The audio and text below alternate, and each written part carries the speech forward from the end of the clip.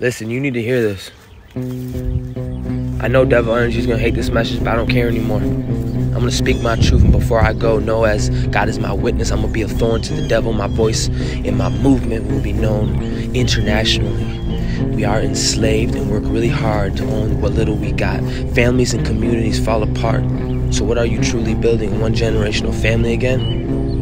I'm an ambassador for the Most High, an undercover boss. I'm a prophet. The last 4 years I've undergone a lot of healing. And I'm here to tell you to rise up. The ancients need to wake up. We need to rise in frequency, connect with nature, also known as connecting with ourselves. Our immune system needs to rise. Your body can freaking heal itself.